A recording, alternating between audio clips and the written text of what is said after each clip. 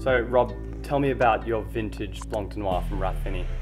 We are so excited about this, Matt. So we launched this a month ago, and people are going wild for it, which is great. This has been 3 years in the making, and really this is the wine that Mark Driver always wanted to make. So he loves that rich, expressive, fruity style of sparkling, almost like the Bollinger style. And he really wanted to replicate that, but with an English slant. And we feel we've nailed it. So you can see immediately it's got a little bit of a blush. So this is from the Pinot Noir and Pinot Meunier, which have given it almost between a rosé and a sort of light wine, a little bit of a blush. And I'm glad that's kept in. So on the nose, you know, this is 65% Pinot Noir, so that really comes through for me. So it's all about that strawberries and cream again. Really creamy, really rich, really opulent. And let's dive right in. So this is aged for 3 years, so this is the long game.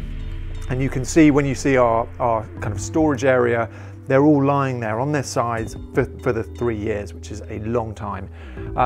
So for me, the Pinot Meunier plays a hugely important role in this. So Pinot Meunier, we put in about 35%, which is quite high for a blend, for a Pinot-based blend.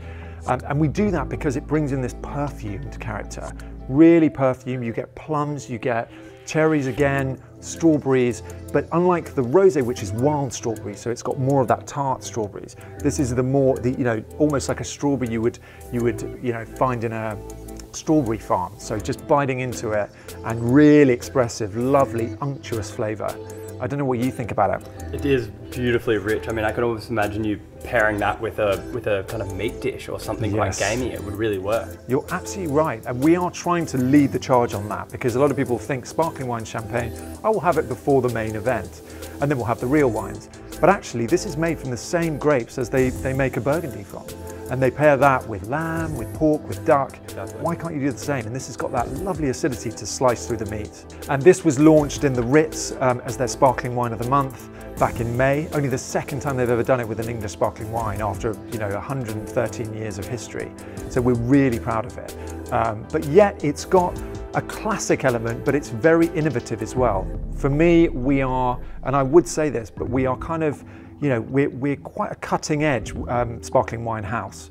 Everything from our label, which has got the 7 Sisters on it, you can see here, through to the style of our wine, which is got an element of champagne, but an element of English. All the fruits for me are very English.